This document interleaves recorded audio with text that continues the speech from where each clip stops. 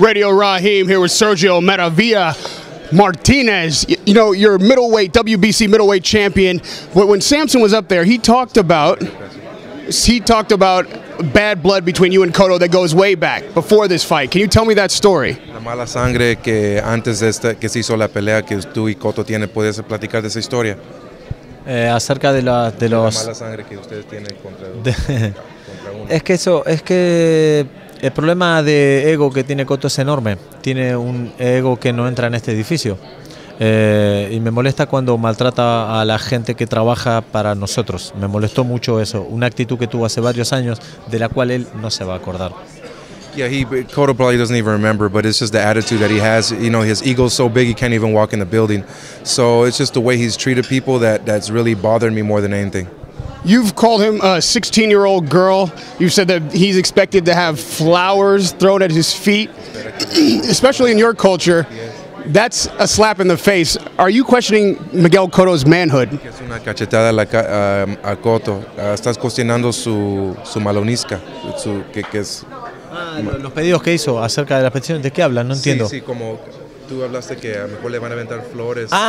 Claro, no entendía, perdona. Estás cuestionando que sí. Si es hombre o real esto es un deporte de hombres, y si yo voy a pedir lo que Cotto está pidiendo, no soy muy hombre. Es así de simple. Si yo me pongo en lugar de Cotto y hago las peticiones que él hizo, no soy muy hombre. Yeah, this is a game of men right here, and with the stuff that Cotto's asking for, you know, it's not the type of stuff that men do. You know, if they want to get something done, they get it done.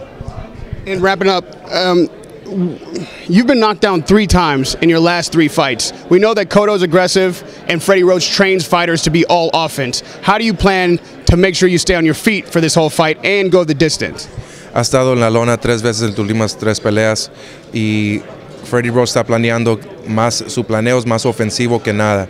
¿Cómo planeas no tocar la lona esta vez y durar los 12 asaltos al mismo tiempo? Bueno, voy a tomar la ofensiva, es decir, voy a tener un boxeo mucho más activo y lo voy a obligar a Cotto a ser un boxeador pasivo. Entonces, cuando él sea pasivo y yo sea activo, pues la pelea va a estar en mi distancia, en mi tiempo, y me voy a quedar con el triunfo. Yeah, well, I just plan to being more active, and when I'm more active, Cotto is going to be less active. So that's just the way I think that my fight's going to go. When I stay active, everything's going to go my way. And lastly, Sergio, you've obviously complained quite a bit about what Cotto is requiring, but you've had to give in to that. What will it take for you to get the kind of fan base where you don't have to give in to those kind of requests because you're bringing the audience and not the opponent? Sí, ha pedido muchas cosas Cotto, de lo mismo, de entrar primero, de 159 y tu nombre segundo.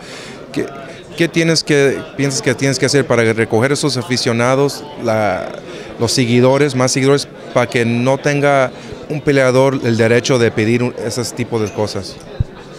Creo que los aficionados aquí son los agredidos, incluso más que yo, porque no está respetando ni siquiera la historia del boxeo. Lo importante en esto es que yo tenga los pies sobre la tierra y que sepa que cuando suena la campana, la pelea empieza al mismo tiempo para los dos.